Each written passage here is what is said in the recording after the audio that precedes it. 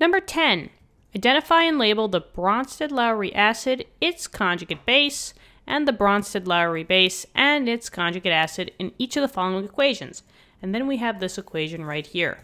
So in this case, we have to find out the four components, the Bronsted-Lowry acid and base and the conjugate acid and base, in NO2 minus plus H2O yield HNO2 plus OH minus.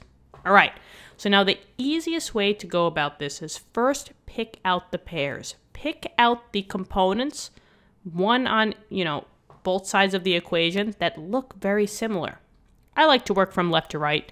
So if I pick NO2 minus, I'm going to go to the product side and say, which one of these looks very similar? Is it the HNO2 or is it the OH minus? They got to have the same elements.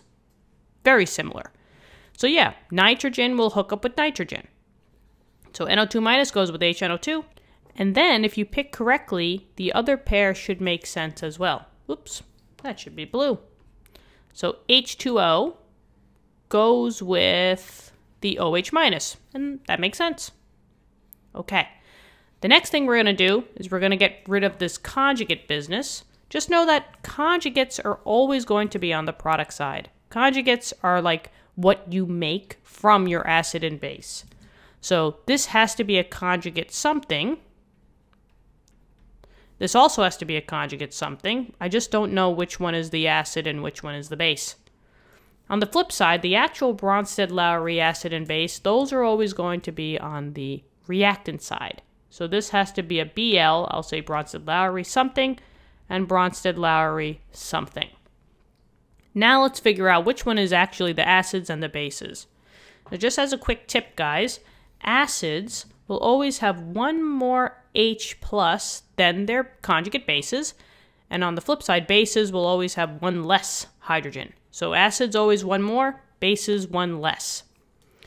So doesn't matter which pair you pick. Let's pick the greens.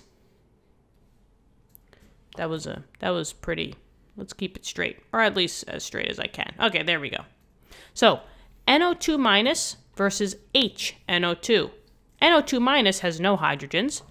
HNO2 has one hydrogen.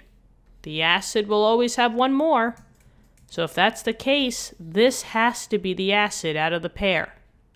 And then because of that, this has to be the base. Do the same thing with the other pair. So now I'm going to pick out H2O and OH minus. H2O, there's two hydrogens here. OH minus, there's only one hydrogen. The acid always has one more, so H2O has to be the acid. So this is the Bronsted-Lowry acid, and because of that, this is the conjugate base. And we're done. Pretty simple, guys. What do you think? Hopefully this helped. Let me know in the comments, subscribe to the channel, and tell your friends, tell your classmates that this channel exists. We also got physics and math videos on the channel at the moment, and we got much bigger plans coming in the future, so hang tight. Okay, I'll talk to you later. Bye-bye.